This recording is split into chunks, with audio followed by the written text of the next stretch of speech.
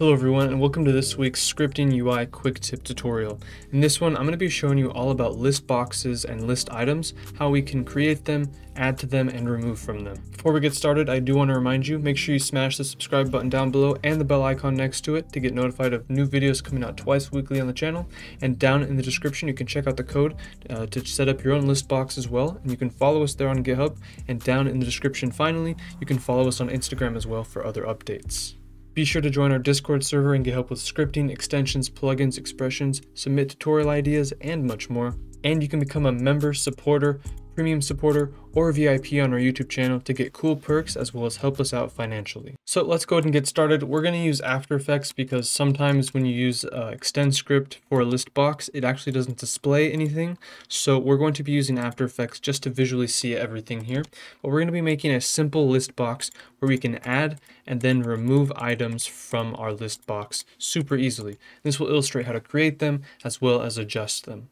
So I'll quickly create a new script. We're going to start by creating a counter, keep track of how many list box items we've added, and then I'm going to quickly set up a window, which I'll call a new window, type palette, we'll call it Listbox, undefined size. Then I'll set the orientation of our window to be a column. We're going to add two groups, one of them to contain our list box, the other to contain the add and subtract buttons. So first I'm going to create group 1. Set this equal to a window, and we're going to add a group, undefined size, and we'll call it group 1. The orientation of this doesn't matter because we're just going to add one element to it, which is going to be called our list box. This is going to be equal to our group 1, and we're going to add a list box, undefined size, and it requires an array. Normally with the dropdown you also require an array, so for now let's just fill it with test, test2, test3. Then we can also set the selection of this by saying listbox.selection is equal to 0, which will select the very first element inside of it. Then I'll go ahead and create my second group, which will contain our buttons. So I'll call it group 2. We're going to add this group to our window, undefined size, and call it group 2. Let's set the orientation of this one to be row, because we will have multiple elements and we want them to go from left to right. We'll have our add button, which is equal to group 2. We're going to add a button, undefined size, and the text is going to be plus to say add. And we're also going to set the size of this button, so add button.size is equal to 25 by 25 pixels.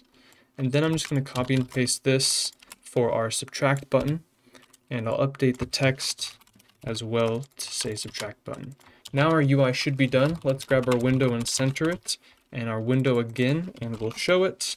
And now when we run it, we have our simple list box and button setup. I'm going to increase the width of our list box.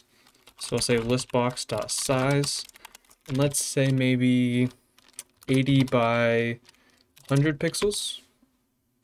That looks like a good size. Now we have our 3 test items. Now what we want to do is add the ability to add items to our list box as well as remove them. One thing to mention is you might notice you can't multi-select on your list box.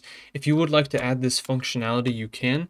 You just need to add a 4th argument to your list box, put it inside of brackets, and we'll say multi-select : true. And that should allow us to select multiple items inside of our list box as well. And you can check out these other things you can control, like the number of columns, width, titles, and more. So I'm going to go ahead and remove these 3 items from my list box. Now it should be empty. Now anytime we hit the plus button, we want to add something, and anytime we hit the minus button, we want to remove any selected list box items. We don't want to just remove arbitrary things.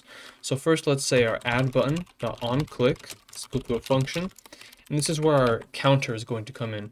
If we hit the add button, we're going to increment our counter to then be 1 for the first time through. Now we want to add a list item to our list box, which we'll do by grabbing our list box, and we'll add something. This takes 2 arguments. The first is what we want to add. We're going to add an item, and what is going to be inside of that item? Let's just say item underscore, and then we'll add our counter, .toString. So this should add item 1, item 2 as much as we add. So if we just test it out here, you can see we're now adding items with the current labels and the correct counter number. Now we need to add the code for the subtract button. So I'll say subtract button onClick is equal to function.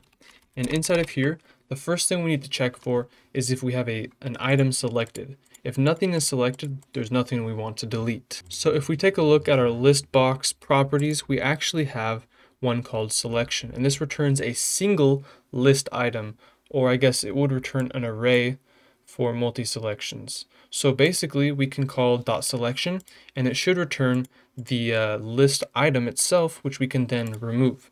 So I'm going to say if something is true, or if some logic is met, and that logic is going to be if listbox.selection, and we want to make sure that selection is not null. If it's not null, that means it's going to return something valid to us, and if it has something valid, we want to remove that. So let's say listbox.selection.remove. So we want to make sure that the return is not null, which means we have a list item selected, and we're going to decrement our counter, which will basically keep track of how many elements we have overall.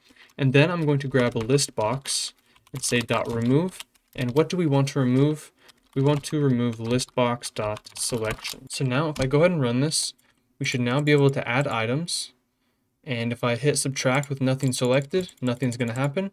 If I select, say, item 2, hit subtract, it's now going to remove that list item from our list box. But that's going to do it for this video, guys. I hope you enjoyed. If you did, hit the thumbs up button. Down below, hit subscribe and the bell icon to be notified of new videos coming out twice weekly on the channel. And down in the description, you can check out the code for this on GitHub, try it out for yourself.